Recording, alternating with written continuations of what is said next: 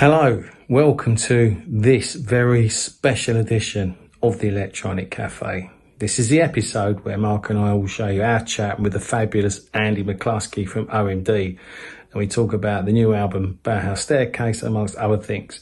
I just want to say, we've had some pinch yourself moments since we've been doing this, and this was certainly one of them. We've been fortunate enough to meet some amazing artists. But yeah, sit back and enjoy our conversation, with the fabulous Andy McCluskey. You played on the famous 101 show in Pasadena with Depeche Mode, with Thomas Dolby and yourself. What was it like? What was it like to play with that show? Yeah, and Wyatt. What was it like to play that show? One phrase comes to mind. I was shitting myself.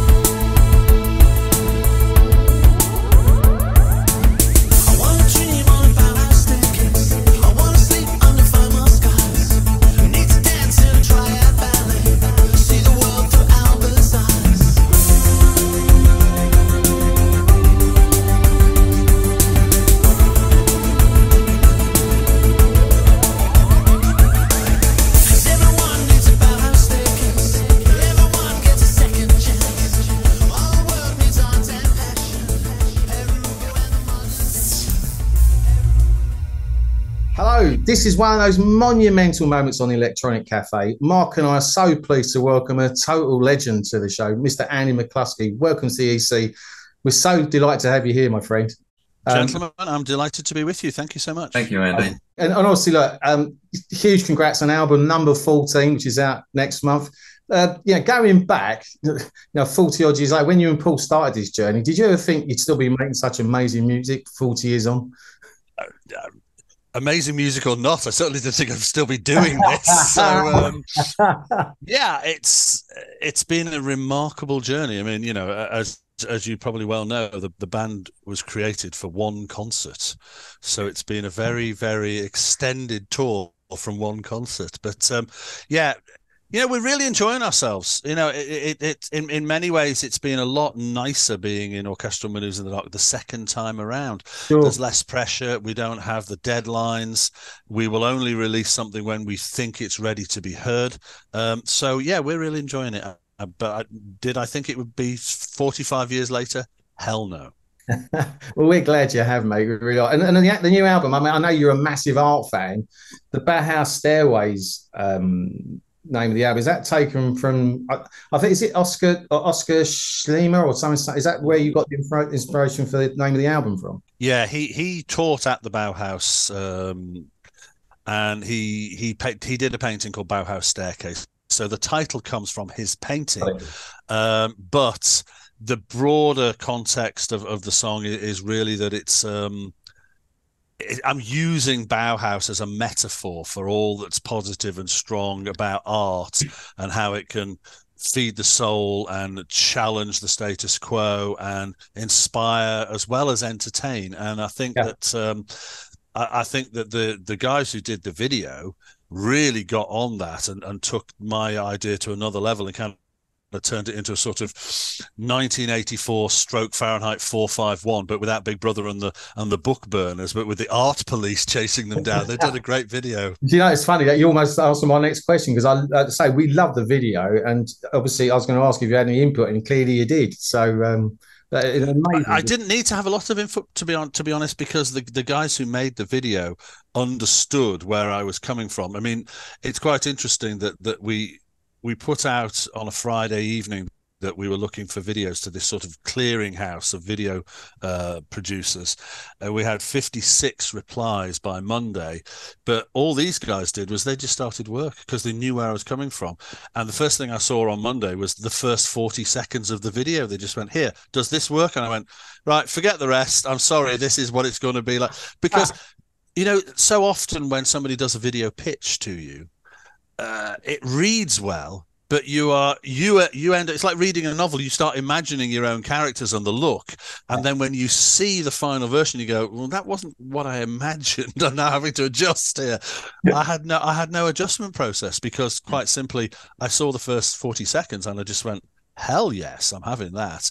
And then I talked to I talked to Andy Whitehurst, who's kind of frontman for Cine 1080, and he's like, we were so excited, we wanted this, we spent all weekend doing it because we wanted it, because he said, when I was 16, I loved the Dazzle Ships album, and I got my 13-year-old mate GB, who works in the company with me, into Dazzle Ships, and we're huge fans, and we want this. I'm like, well, you got it. So, and actually now, I've been so delighted with what they've generated that they're doing the next 4 videos.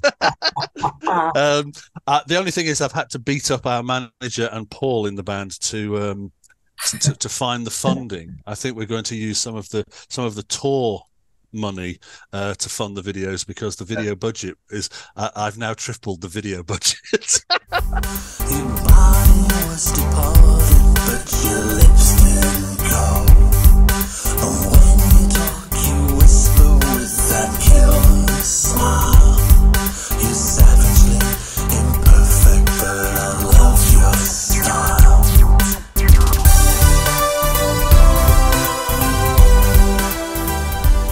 And visually, it's stunning with the colours and the artwork. So I mean, it was a slam dunk, really, I guess, for you guys.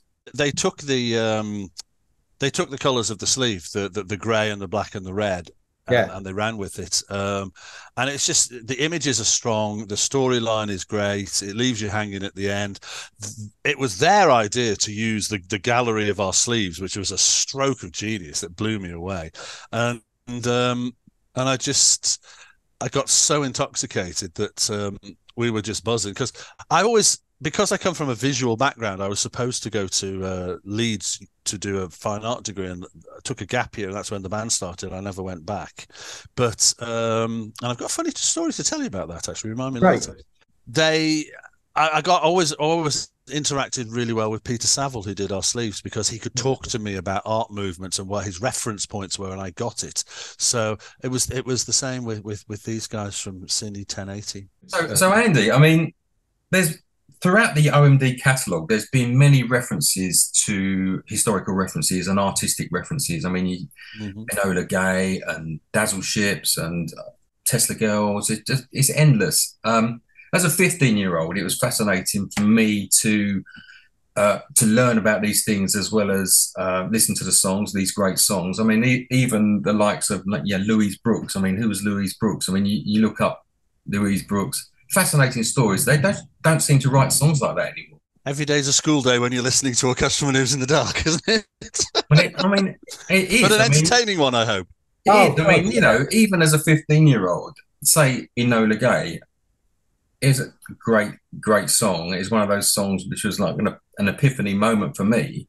But then a 15-year-old, I didn't know what Enola Gay was. And then it's a learning process. Like, your whole catalogue is littered with a learning experience.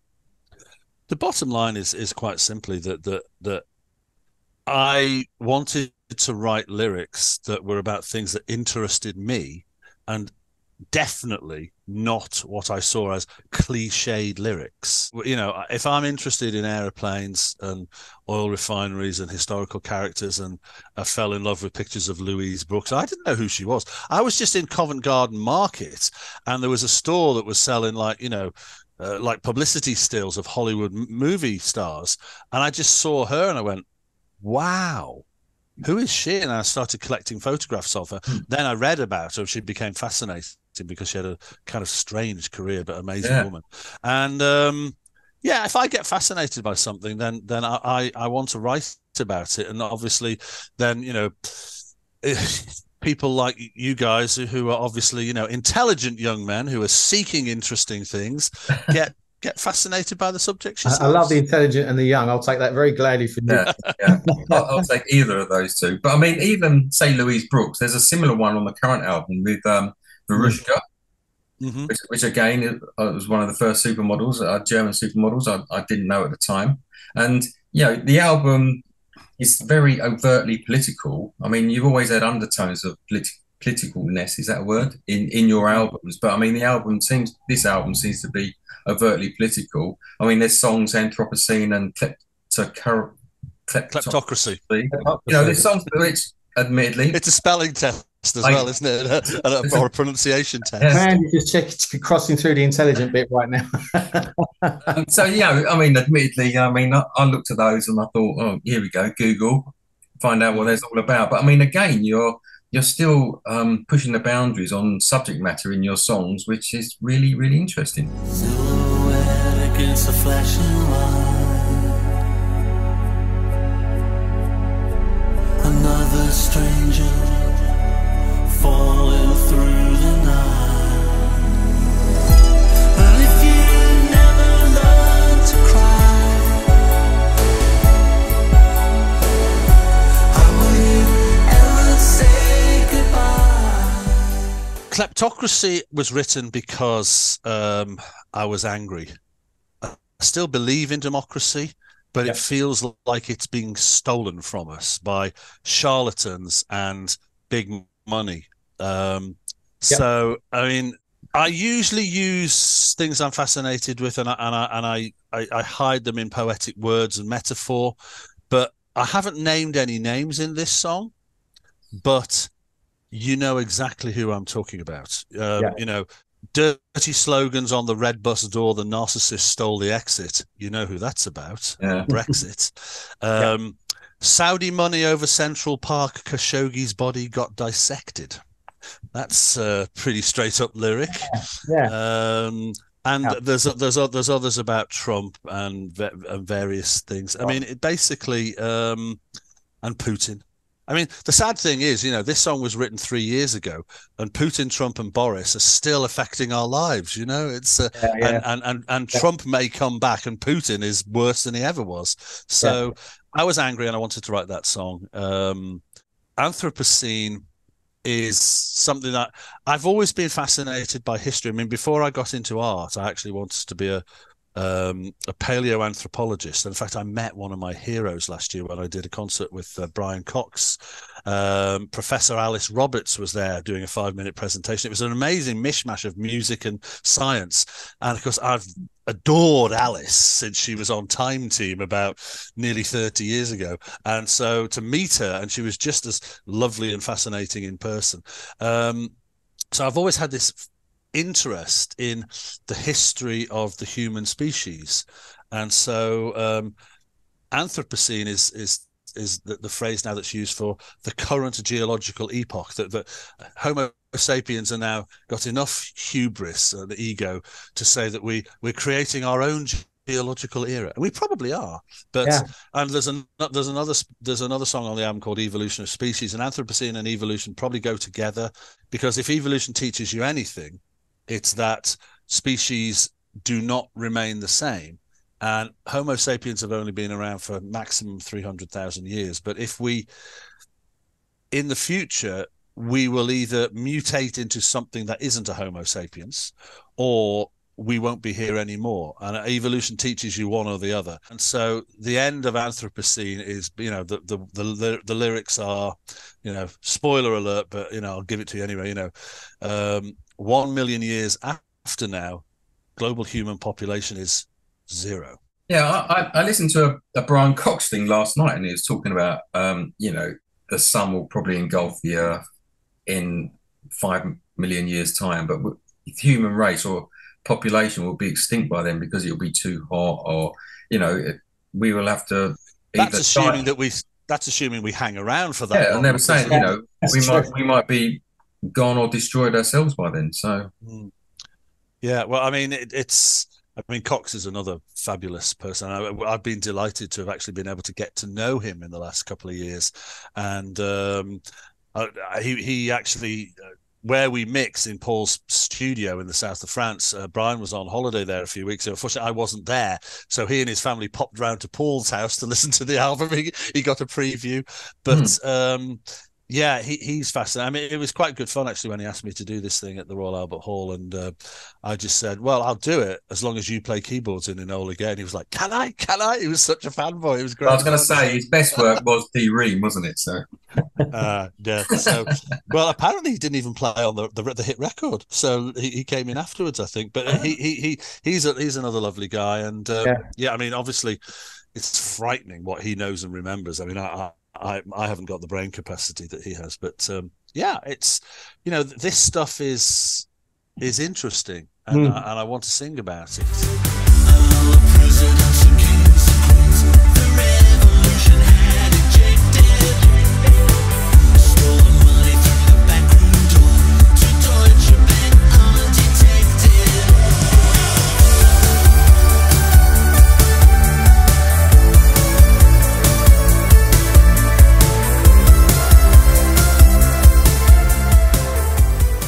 Going back to the Verushka thing, that actually kind of came about by chance initially. But I asked Paul, because I was busy sitting in this room during COVID because there was bugger all else to do. So I just went back to writing songs, and I kept begging Paul to send me more stuff. He was rather busy moving house 4 times and making a baby, but he did finally send me a bit of music.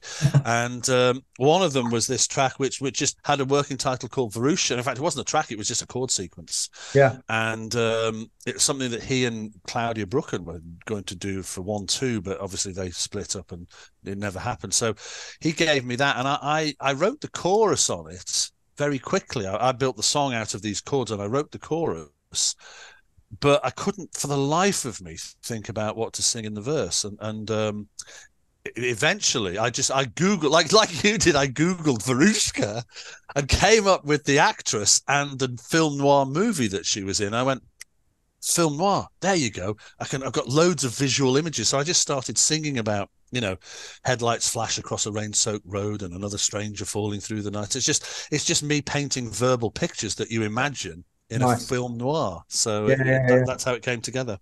I was reading, I think it is in Blitzed actually, because I think you're kind of ahead of us in terms of, a lot of the albums created in lockdown, and is it you've discovered the creative power of total bloody boredom? Is that right? Yeah, I mean, I likened it to being a teenager when I lived at home, and you know, my dad was out at the Greyhounds, and my mother finally stopped working and took over the TV. There was only 3 channels, and if she was watching, you know, Starsky and Hutch or Kojak, I'd go, sod this. I'd go up to my room and either paint a painting or pick up my bass and start trying to write some music, and that was it. There was nothing else to do in COVID, so I just came in this room and started mining my 2 big G5 computers down here for anything that I could make a song out of that I'd started, and begging Paul to send me some bits and pieces. I mean, Paul, even at the best of times, Paul is like bad Santa. He was worse over COVID, but it's like, you know, he will usually give you something that is like, well, I've got this broken toy. Can you make something out of 2 wheels? And you go, yeah, all right, I'll start with that. Then, you know, it's like, but Anthropocene, I've been wanting to write the lyrics for that for ages, and I had 2 pieces of music that weren't really working. And Anthropocene, you know, for those who haven't yet heard it, there's 2 different types of text to speak. There's a male voice and a female voice just talking about the information, and I had that, but my music was like, and then Paul sent me this piece of music that I think was going to be an advert for his wife's perfume company, but she rejected it. I told you, it just sends me the broken toys. And as soon as I put it up, I start, maybe I could get my text to speak on here. And so I played it to my son, and I said, do you think this new version works better than the old one? He went, do you really need me to tell you? And then he had this sort of strange string synth phrase that sort of hinted at a possible melody but wasn't one. So I took that idea and made the melody out of it. And then I had all of this, and I just went, damn, now I have to come up with some words, because this could be a song. what the hell am I actually going to sing about Anthropocene? So that one came from really a complete backing track that Paul gave. It was more of a toy than I normally get. And then also a song called Look at You Now, which frankly sounds like me singing a Paul Souvenir style song, because it is. Paul actually had the melody that was a piano melody, and I said, oh, this sounds like Chariots of Fire. This can be our Chariots of Fire. And then I took his piano melody and just went, nah, fuck it, let's put the synths on. Let's go for the big synths. And it suddenly just became a ringing OMD synth melody, and I started singing along with it. So it's it's been a good couple of years in this room, but you know, I'm not sure I'll ever do it again unless there's another pandemic, which I hope there isn't. Oh God. Start and finish of all time, dirty marking history, a souvenir for all to see.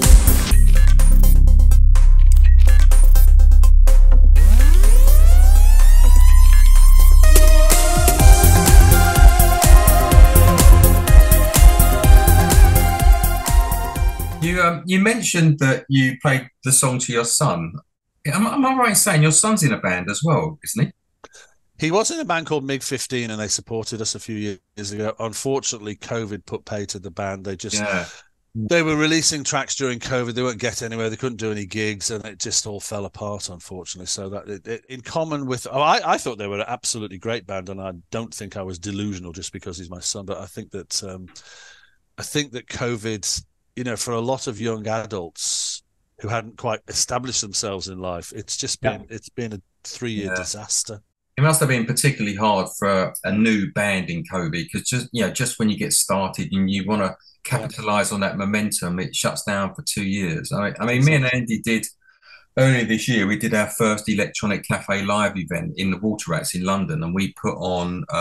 Who did we have on? We had Beautiful Machines, who supported you. They headlined it. No Name, and National Milk Bar, which was, part of our thing for starting this channel was me and Andy was in bands for many years, and we just want to give exposure to these newer bands coming through. We have a Facebook page which runs parallel to the channel, and we're always posting, have you listened to this? Have you listened to this? Mm-hmm. So we're trying to give exposure to like new bands. But I mean, your son's band was obviously a victim of COVID. It must have been really difficult for a lot of bands around that time. It really was, and I think it's the showcase window that you offer, and other other online electronic magazines as well as what you do. It's really essential. It's so hard to get into the music industry now that any kind of leg up or open door is really great. And also it helps people like me, because when I'm looking for support bands, that's where I go looking. So because we just announced our second one, which is in March next year, and we've got Wolfgang Fleur who's headlining it. Mm-hmm. Mark Reeder, DJ. Mark Reeder, the Factory, Joy Division. Publicist, and Tiny Magnetic Pets, they're on the bill as well. Great band. Peter DeGale. So I mean, it's 3 times as big as the last one we did. So we're kind of like, crossing our fingers. But that's good. That's great. That's great. I mean, there was a review I saw of an American girl who I've actually asked my agents to inquire about supporting us in America next year. Catherine Moan, she's brilliant, and if you haven't heard of her, check her out. We will. Thank you, mate. Yeah, definitely will, 100%, because we're all about promoting new bands and new music. And actually, that's how I found you guys, believe it or not. So 1979, I went to Hammersmith Odeon to see a certain Gary Newman, because he was on top of the pops, though. And my dad went, he's cool. So I went and saw him, and then you guys came on and blew me away. So that's how I found you guys way back then. I've still got the program, actually. Oh, yeah. Oh, yes. Well, this is it. I mean, Gary gave us a wonderful opportunity. But, I mean, so many people I meet say, first time I ever heard of you, you were supporting Gary Newman. And so, it was a great opportunity. And exactly a year later, after Messages in Enola Gay being released, we headlined and sold out the same tour that we'd done with Gary. So it gave us an opportunity to see how it's done, Yeah, I remember coming back to all my friends. I was like 15, 16, telling people like Mark about you guys then, you know. But you're right, because then there was, Top of the Pops, the Old Grey Whistle Test, I know, the Tube, all those programs, and they don't really exist anymore. There's Jules, which does 6 episodes a year, and that's it, which is why me and Mark decided to do this and go, right, let's just try and help newer bands, but also talk to legends like yourself and Midge and everyone else who have been so gracious in your time to come on and talk to us. But, it's great. And, this came out of lockdown, to be honest, as well. Same thing. I thought we need to do something if we can. And having people like you, it's been an amazing journey. It's been absolutely amazing. So, Andy, a quick question for you. Yeah. Oh, sorry, you're just going to say something? No. I was just going to blow smoke up your asses again, but I've done enough. Oh, you can do that. You can do that. Frustration starts to grow when your head is in the sand and nothing goes as planned. Salvation is an end. Look at you now. You're shining and high. The dreams that you dream. BAUHAUS Staircase. You said you don't mention any names, but one of the things that jumped out to me was Pere Ubu and the Modern Dance. Oh, Pere Ubu, yeah. So, I mean, that was an album that came out probably, I guess, around the same time as you started, I guess. And just out of curiosity, why the reference for Pere Ubu and the Modern Dance? They were one of my favorite live bands. I love the Modern Dance album. I mean, it's still now, over almost 45 years later, it's still a very strange fish, that album. But I used to love going to see them at Eric's. I think I saw them at least twice, maybe 3 times at Eric's. They came to play a lot. And and the reference actually came about completely by chance, because I was just stream of consciousness. And so there's the lyric, everybody needs art and passion. Everybody gets a second chance. And it was just like, out of the top of my head, I went, what rhymes with chance? Pere Ubu and the Modern Dance. It just came to me like that. So I wasn't intending to reference them, but literally I was looking for a rhyme with chance, and I went, poof, Pere Ubu and the Modern Dance just came straight into my head because I love the band and I love that album. And the funny thing was, somebody was asking about it recently, and so I went into YouTube and I was looking to see if they had a video for Pere Ubu and the Modern Dance. And I typed in Pere Ubu, the Modern Dance, and up comes BAUHAUS Staircase video first. So the YouTube algorithms, I'm afraid Pere Ubu already been swamped by us. But And Andy, a quick question, which is a bit twofold, really. Just we're trying to work out. Obviously, this album came out of COVID, so it was done remotely. I think you was in Liverpool, Paul was in France. Yeah. Back in the day, you had the Gramophone Suite studio, so the process, I guess, you was all in a room bouncing ideas off of each other. Now, your roles are probably more defined, as in you work separately. I read somewhere that you send Paul ideas and he tends to sort of like tweak them, muck them about. I mean, what is your roles within OMD now? Okay. I think because I sing on stage and I do most of the lead vocals, I think a lot of people have assumed that Paul writes the music and I do the vocals, but actually we've always done the music together, and then I will put the vocals on later. We started out in Paul's mum's back room, which was a wonderful facility because she works 6 days a week, so she was always out, so we could make a lot of noise and not annoy her. And you're right that we kind of feed off each other. It's great when you're in the same room and you can buzz. And I mean, there are melodies in songs that we don't know who really wrote the melody, because Paul will be sat at the keyboard, but I will be going, yeah, I like that bit, but no, go to da da da, yeah, and then actually that last phrase, move it up to, and so I'm directing him and we're kind of writing it together. He's actually moving his fingers, but I'm the one that's kind of like picking and choosing. And together we get to this place where, and this has always been, for me, this has always been the wonderful thing that is working with Paul, is he's very generous. He lets me make the decisions. He just generates things. He's a very gifted, talented musician and writer. But he lets me take his ideas and make them into whatever I want to make them to. There isn't an ego clash. We often joke that, two Pauls maybe wouldn't get anything done, but two Andys would kill each other. So it's like, you know, we'd just fall out. So it was one of those things that I was just really blessed to have met him. Yeah. But yeah, when we were doing History of Modern, we tried this, sending things up and down the internet, and we decided it didn't work. And English Electric and Punishment of Luxury, we were much more together. The problem is, though, that he was living in London then, and I could just pop on the train, get down there and spend a few days living in his house and working in the studio. That was great. But now he lives in the south of France. Yeah. It's a bit more difficult to just pop in the studio and have a little noodle for a couple of hours. So with that plus COVID, we were working remotely again, which we didn't think we would want to do, but we had no option.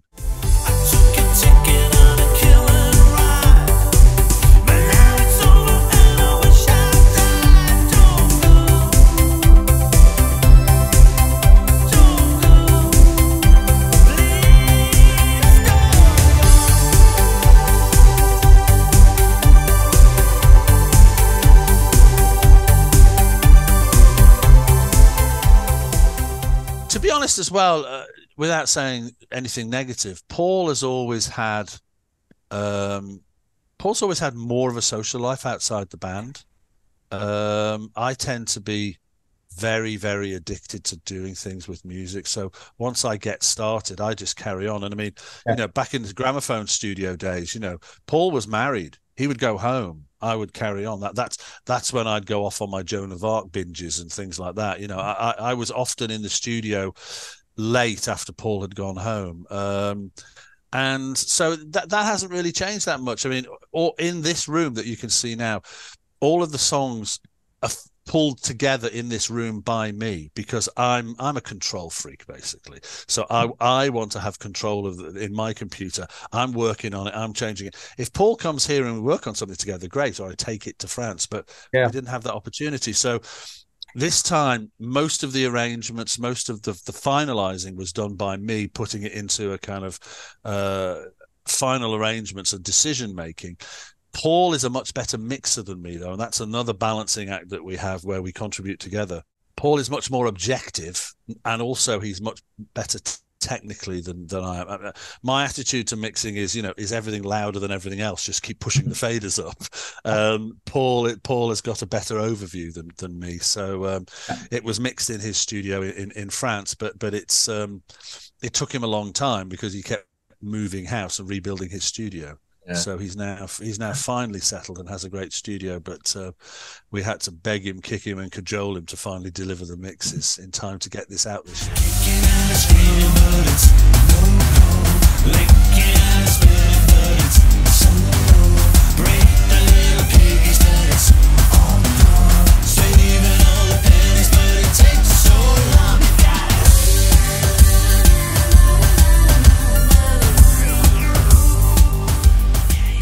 Second part of my question before we move on is that now obviously people work on Logic or Pro Tools or whatever, and you've got quantizing computers, you've got, you know, all the software. Do you find that easier or harder than back in the day? Obviously you didn't have that technology back in the day, so you had to find sounds and manipulate it and, you know, record it manually without all of these aids. Whereas now you've got the technology, but you've got infinite choice of sounds, tracks. You know, both have got their problems, I guess. Absolutely right. It's a double-edged sword. I mean, Paul and I have a phrase which is the tyranny of choice.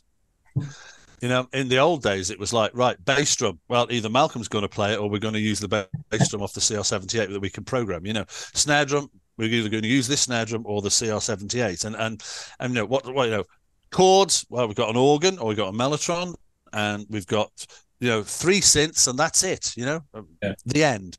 Now, yeah, and then when I start programming in this room now, it's like, right, bass drum library, 2,854. Which one do I want to start with? You know, so yeah, you can end up with too much, and of course the computer allows you now to have almost an infinite number of stereo tracks. One of the great things about 16 or 24 track, was you had to make decisions. You had to make editorial decisions. You couldn't just let it keep growing and getting fatter and fatter. Going, well, I like this hi-hat pattern, but I like that high pattern. I like these 3 different bass drum sounds. Maybe we'll combine them together. Maybe we won't. I don't know. And you leave things till the end. Whereas back in the day, when you were on tape, it was like, right, okay. Oh, you've got a new idea, have you? Okay. Is it better than these other 24 ideas? Because we're going to have to erase something to put it on the tape, you know? So it was, you really have to, you know, focus very clearly. So yeah, the machinery in some respects is wonderful because you can do things and quantize it and play it and you know, I'm useless on keyboard, so I just bang it in roughly on a little mini keyboard and then fix it in the computer.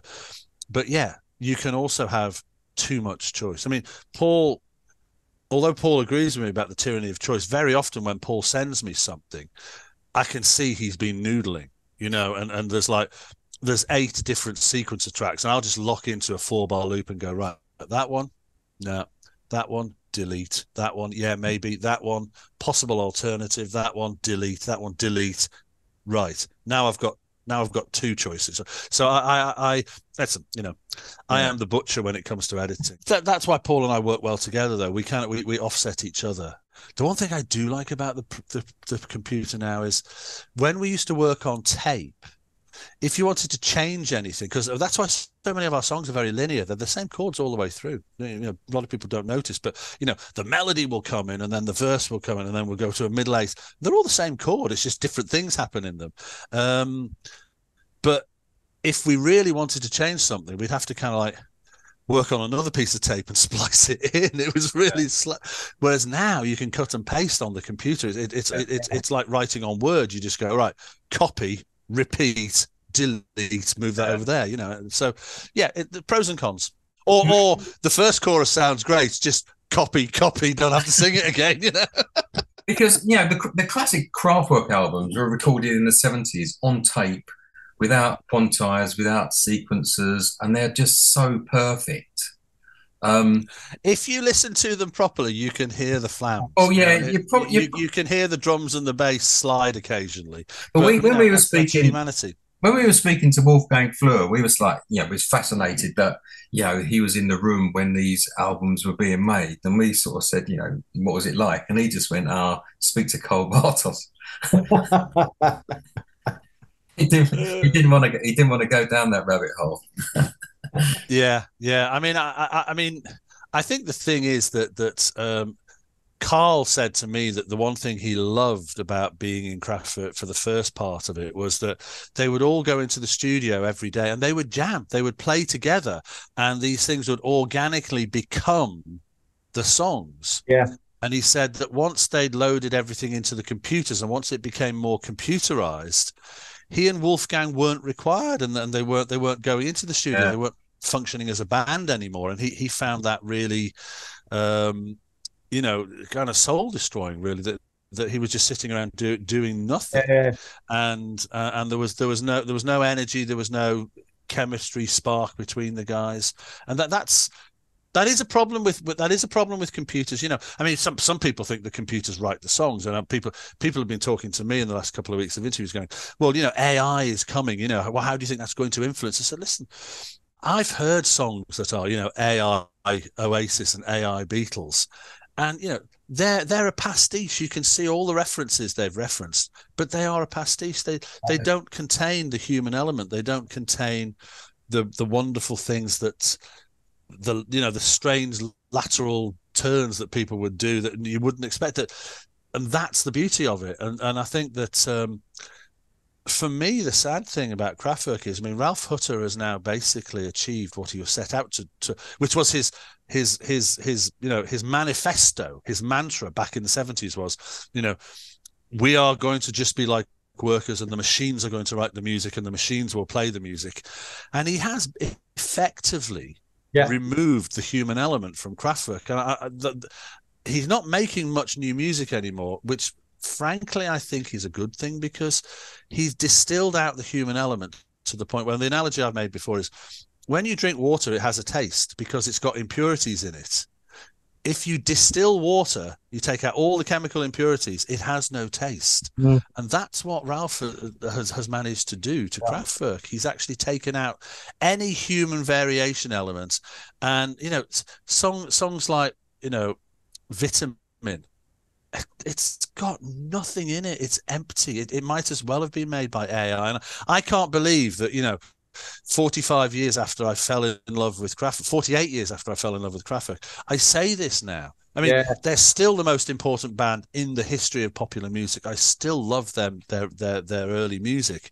But, you know, I always used to say that, you know, if Matisse had been able to use a laser printer, he would have, and his paintings wouldn't have had the charm and the human element. You know, he was trying to be perfect, but the fact that he couldn't be gave them the personal touch.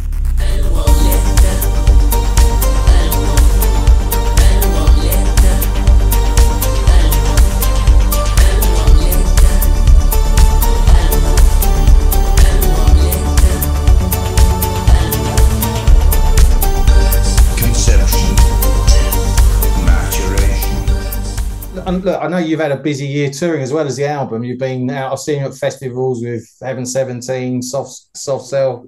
Are you going to be touring the album? Oh, yes. Oh, great. Yeah. We have a tour coming up in the new year. We will be going to Europe first, and then we will be coming to the UK and then the States in the autumn.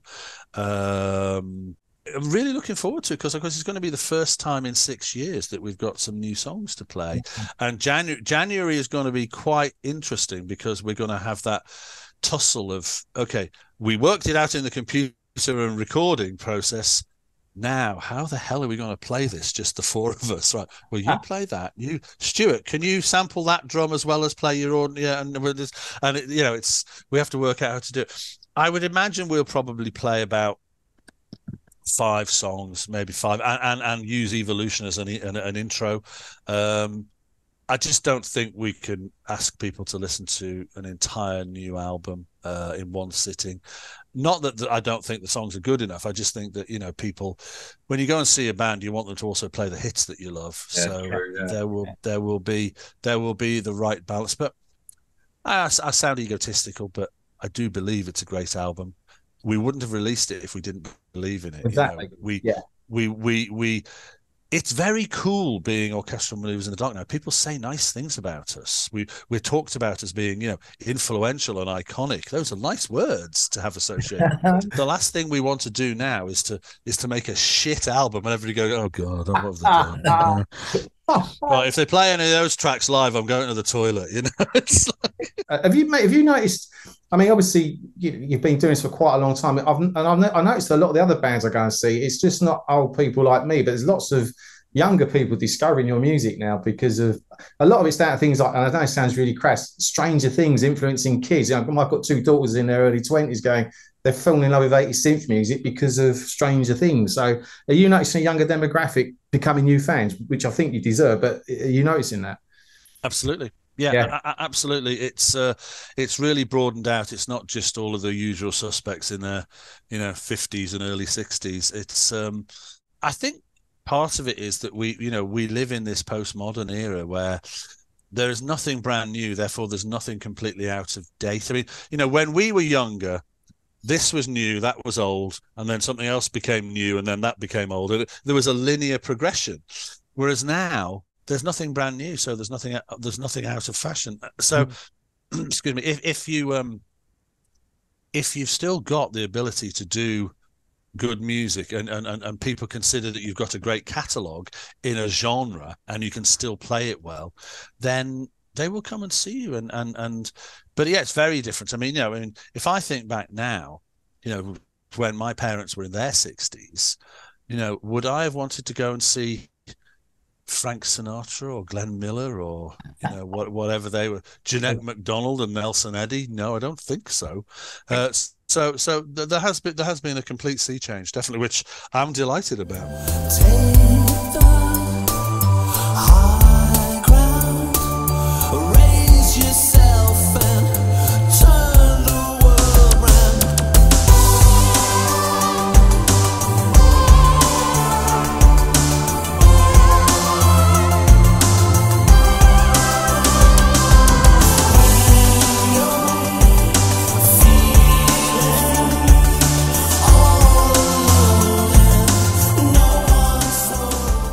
Punishment of Luxury was going to be your last album, but I've read that you feel that this is going to be your last album. Is that the case? Paul, in particular, I think, is looking to have a different life now. You know, he's got a 2-year-old and he wants to see her grow up. He doesn't want to Fair be enough. away all the time. And I think both of us feel that it's harder and harder to write songs as you get older, because you keep going, oh, well, I've written about that. I've written about that. Is there anything I'm really excited about? No, actually, I'd rather go for a walk in the sunshine or go and, you know, play with the kids or the grandkids. Although I don't have any grandkids and my kids are all grown up. But you know what I mean? It's like you always think maybe it's time to just enjoy smelling the roses, because who knows how long I've got now, you know? I didn't think I'd sit in this room and be able to mine myself for good ideas and good lyrics and melodies. Increasingly, I think the hardest thing is to come up with lyrics and a vocal melody. I just find that I can still write interesting bits of music, but I just cannot find the top lines or the lyrics anymore. So this album, I'm amazed it came about. Paul kept saying to me, we're not going to release it if it's not as good as Punishment of Luxury. I said, we're not going to release it if it's not. No, I promise you. I'm not forcing the issue here. It's just, Paul, I'm bored. I don't have any nappies to change, so I'm writing songs. And I think it's a very good album. I think that people will be hopefully engaged that we are still doing something that sounds like OMD, but hopefully is also sounds new. I think Bauhaus Staircase has already kind of made a claim to that. It's OMD, but not a pastiche of OMD. I'll never say never, but I'm not sure. It takes so long as well, doesn't it? 3, 4, 5-year commitment for an album, like from the concept to writing, recording, mixing, mastering, getting it out, touring it. It's a big chunk. And I guess, you know, me and Andy, I'm nearly 60, Andy's 60. I mean, you reach a certain time where you just think, yeah, like you say, it's a nice day. You want to go for a walk with the kids and do other things, you know. It's a big commitment. Exactly. It does take a long time to collect enough good material, because, you know, you might get buzzing and you go, oh, yeah, this is great. And then you come back next day and go, nah. Oh, yeah. Actually had one too many glasses of wine last night. That wasn't as good as I thought it was. You know, so, and as I said to you earlier, we will not release something unless we really think it's absolutely good enough. Because the last thing we want to do is kind of tarnish our reputation. Yeah, 100%. And if it is going to be the last album, the last song committed to an album would be Healing. Yes, which is would or did any extra sentiment or thought go into that, thinking that that would be the last track, or was it just that's the way it was sequenced and that fitted as the last track? It wasn't written as a sort of an epitaph.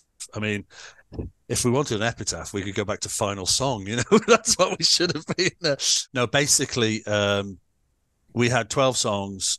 Yeah. I knew that I wanted to kick off with Bauhaus Staircase because it was a statement, and I knew that Healing was a nice, gentle letdown, and we usually end with a slow song.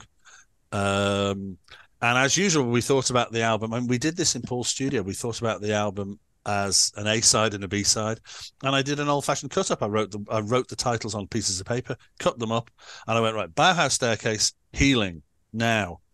And we did one draft, and we listened through it, and he went, okay, we need to move Evolution onto the other side and bring GEM up because there's too many text-to-speak vocals. And then the second run through, we just went, that's it. And it's not intended to be an epitaph. It just landed up as the last song. I've got a couple of quick fire questions for you, mate, before we wrap up. I'll try and give quick fire answers. I know I'm very verbose. No, you're not. You're mate. It's been amazing. But I guess, have you got a favourite OMD album? But apart from Bauhaus Staircase, I know they're all your babies. I was pleasantly surprised. It always takes me several months to get used to a new album, not because I don't like the songs, but because I'd have to get used to the mixes. I always listening to it going, God damn, I wish we'd done this. Recently, and I do, you know, it's probably sound like a narcissist, but I do listen to OMD albums sometimes. I think Punishment of Luxury is up in the top 3. Yeah. I thought it was that good. Yeah. And I think other people agreed with us as well. We will see how Bauhaus Staircase fits. I'm not going to make any claims for it. Do you know what? It's not our best album, but I have a soft spot for the first album just because it's so badly recorded, and it does sound like 2 teenage kids making an album in a garage, you know, which basically it was. I've got to tell you, it's probably one of my top 5 80s albums, I think. It really... Oh, thank you. Absolutely. Like I say, when I saw you live for the first time, that was it. I was a fan, as Mark is, so...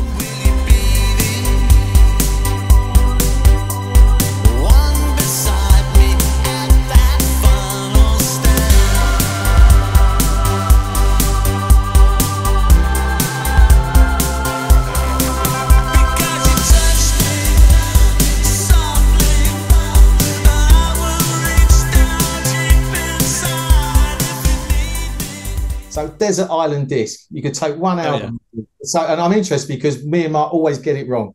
We're never even close. So have you got one? It would be one of 2. I finally got to meet Michael Rother from Neu! When I was over in Dusseldorf a few years ago, when Rudy Esch invited me over to speak, and I went to see them play, and I went to dinner with him, and I was just like total fanboy. And I said to him, I said, somebody asked me, what's your most played album on your iTunes? And I thought it would be Kraftwerk or Roxy Music or something. It was your Flamenda Herzen album. So it would probably be Flamenda Herzen or Flesh and Blood by Roxy Music. A great shout. I'd take one of those 2. Yeah, great shout. See, I would have gone straight for a Kraftwerk album, so I was completely wrong again. Yeah, I'd have put my money on Kraftwerk album. Going back to favourite albums, mine is Architecture and Morality. Why? I'll tell you why. Because I was the synth player in the band with Andy, and the first time I heard that, was he the good-looking lead singer? He was. Believe it or not, one. Yeah, he was. That's how it goes. That's how it goes in synth duos. Yeah. He Andy resembled David Sylvian at the time, but now I look like Ross Kemp. But it was the opening synth sound of She's Leaving. Yes. And I heard that sound and I just thought, Jesus, I just love that sound.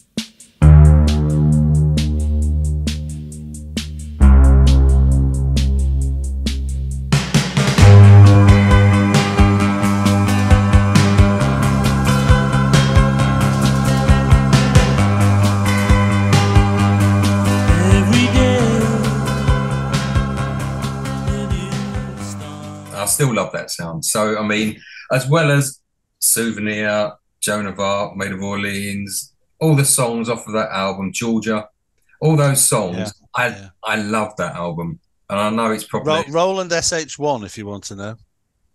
I've got monophonic there, you go, yeah. Monophonic, just... Well, I had the Roland SH101, and then I flogged... That was my first ever synth, and then I flogged it, and then I flogged all my analog synths.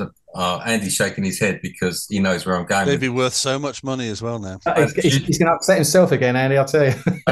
Juno 6, SH101, and when digital came out, you couldn't give them away, and I got rid of them. And then I've tried to rebuy a lot of the ones that I used to have. I had a Juno 6, but then they're so impractical, really. You couldn't store anything in it. I bought the Behringer copy of the SH101 because the SH101s were so expensive. But interesting to know where that sound came from. I mean, that was the noise that made me fall in love with that album. It was wow. Amazing. Well, I get you. I mean, the crazy thing is now that, you know, a lot of younger artists are purists and they insist on using the analog synths and playing them by hand or MIDIing them all up, and it looks like a bloody octopus's nest. But, you know, to me, having been through all of that, I love the old analog sounds, but do I want to wire them all up and twiddle all the knobs?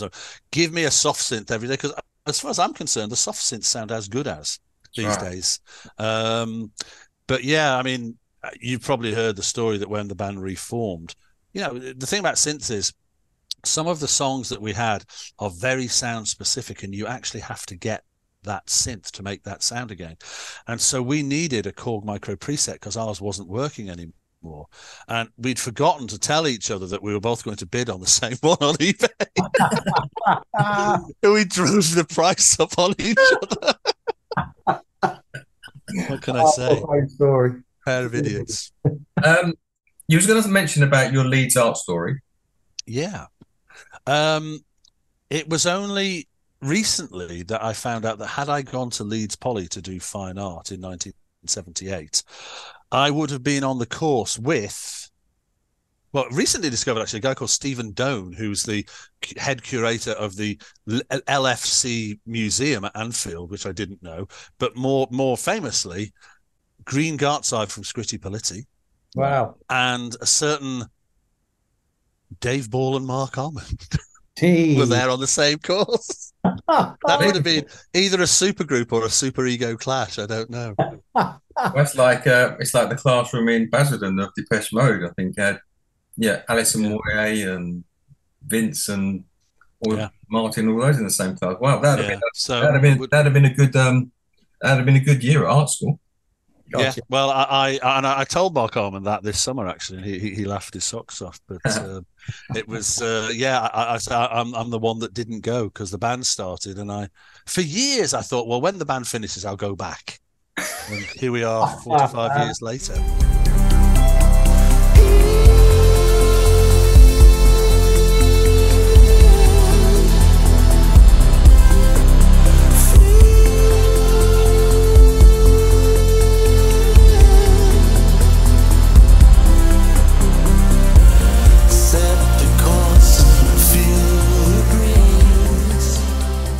Andy, thanks for your time. My final question is a total fanboy question, or our fanboy.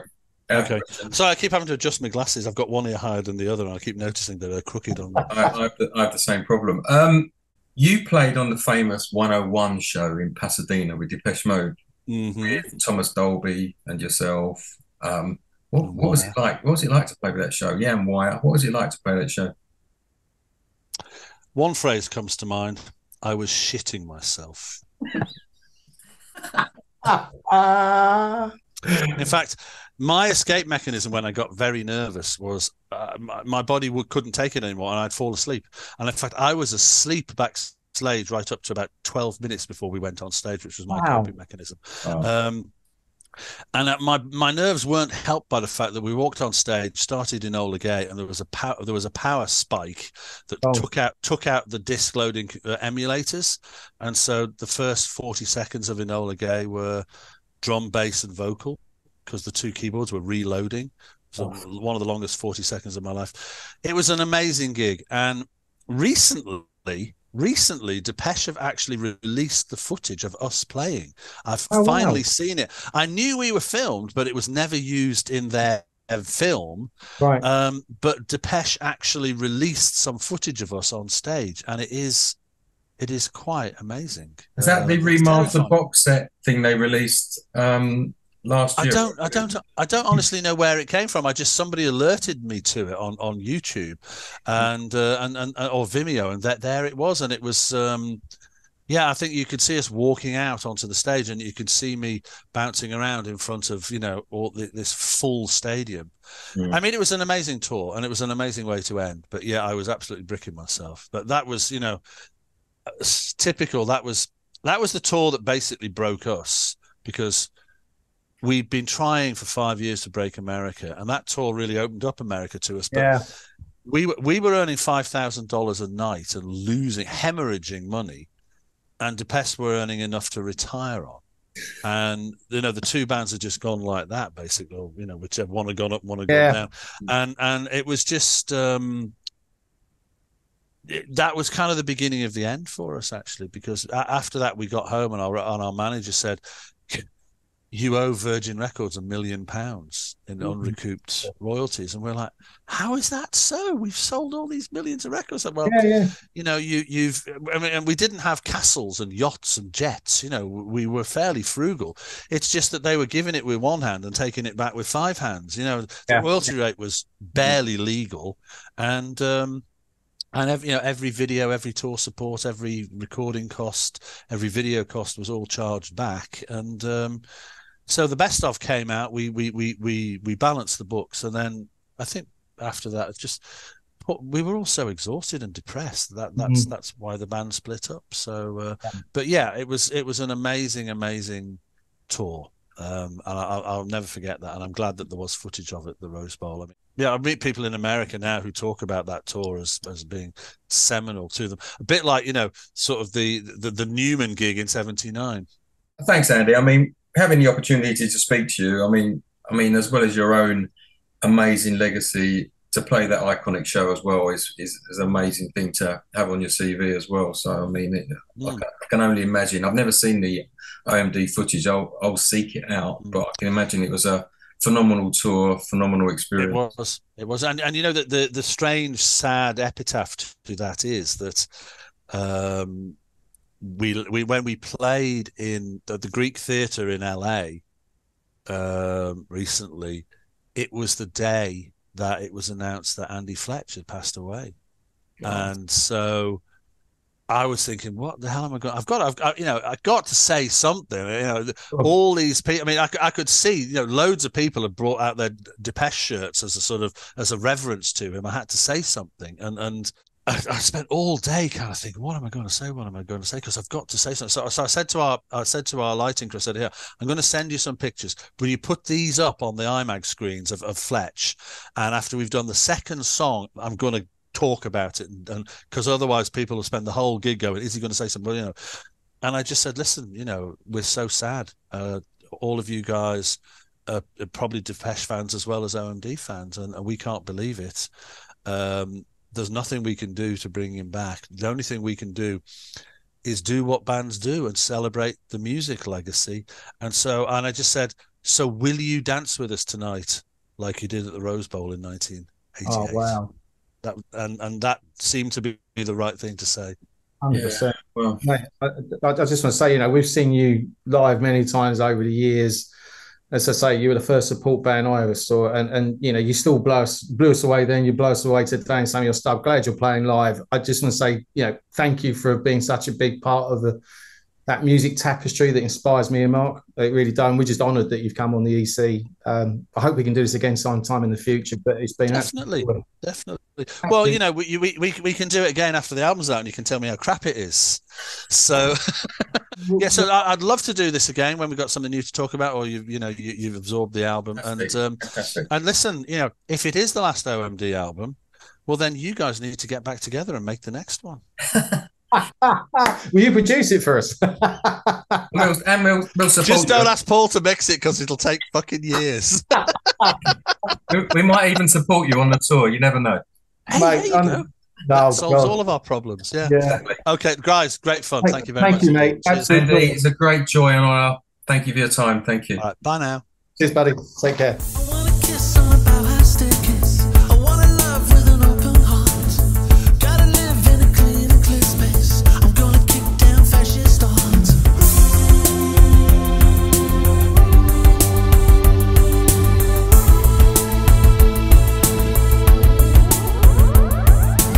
I wanna dream on a BAUHAUS staircase. I wanna sleep under firmer skies. So that's it for another episode of the Electronic Cafe. I really hope you enjoyed our conversation with Andy McCluskey as much as Mark and I did. Andy, thank you for coming on the show, sir. It was an absolute honour, privilege, and more importantly, just great damn fun. Just amazing to talk to you, and wish you every bit of success for BAUHAUS Staircase, and looking forward to seeing you live sometime next year. Talking of live events, if you haven't got your tickets for Electronic Cafe Live Volume 2 yet, you really should. What an evening we've got lined up for you at Club 229, Great Portland Street in London. We are having along Peter Dugal, Tiny Magnetic Pets, Wolfgang Fleur. All that wasn't enough. We have a DJ set by the fabulous Mark Reeder. So get your tickets. I'll ask Mark to put a link down here. We'll look forward to seeing you before then, obviously on the Electronic Cafe, but we also look forward to welcoming you to that event. Say March the 16th, Club 229. Get your tickets, and we'll see you soon on the Electronic Cafe. Take care. Bye-bye for now.